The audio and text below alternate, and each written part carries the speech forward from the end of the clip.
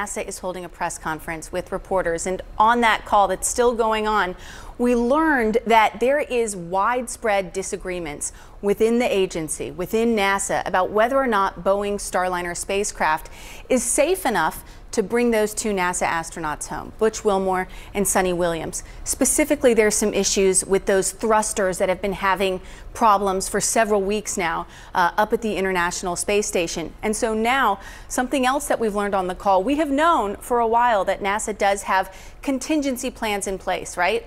Options, other spacecrafts available to bring these astronauts home if indeed Starliner cannot.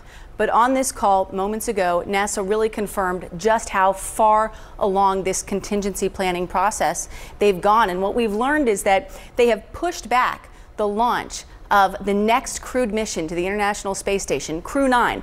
4 astronauts, including a Russian cosmonaut, that were supposed to be flying up and launching in mid-August. That got pushed back to mid-September in order for NASA to maintain operational flexibility. And so what they're trying to do is have this option in place so that if they say Starliner is not safe, NASA can remove 2 astronauts from Crew 9, that mission, which would free up 2 seats for Butch and Suni to eventually go back to Earth. But if they take that option and say that Butch and Suni have to come home on SpaceX's Crew Dragon and not Boeing's Starliner, that means that Butch and Suni would be up at the International Space Station until February of 2025. That's 6 months away. It's supposed to be an 8-day mission in space, roughly.